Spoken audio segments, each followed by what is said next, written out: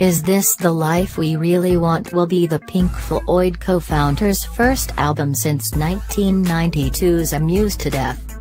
The album, which has been produced and mixed with Radiohead producer Nigel Godrich, sees Waters collaborate with musicians including Godrich, arrangement, sound collages, keyboards, guitar, Gus Seifert, bass, guitar, keyboards, Jonathan Wilson, guitar, keyboards, Joey Waronker, drums, Roger Manning, keyboards, Lee Pardini, keyboards, and Lucius, vocals, with Jess Wolfe and Holly Lessig, according to Rolling Stone.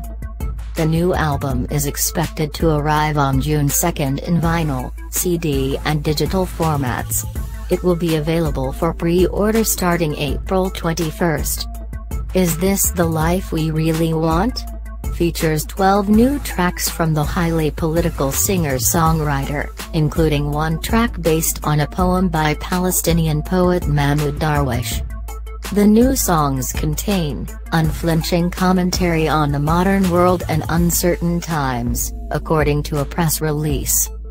Waters told Rolling Stone in February that he has drawn inspiration from the antipathy he feels towards the Trump administration, as well as a dramatic radio play he had been writing before working on his new album about Oman and his granddaughter investigating why children were being killed in faraway lands. 2 or 3 of the songs from that idea are on this album, he said. Nigel Godrich persuaded me that for the purposes of a rock and roll record, which is what this is, he felt my theatrical idea, I'd written the whole thing as a radio play, was less than ideal.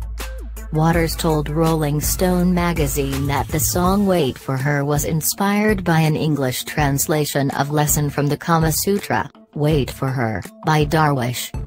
Waters will be embarking on his Us Plus Them North American tour, which kicks off May 26 in Kansas City, Mo. Concerts around the US and Canada run through October 28, when the tour wraps in Vancouver. Waters became leader of the progressive and psychedelic band Pink Floyd after original guitarist and vocalist Syd Barrett left the band in 1968. He remained at the helm until he left the band 1985. His lyrical talent was at the heart of Pink Floyd's legendary albums, The Wall and Dark Side of the Moon,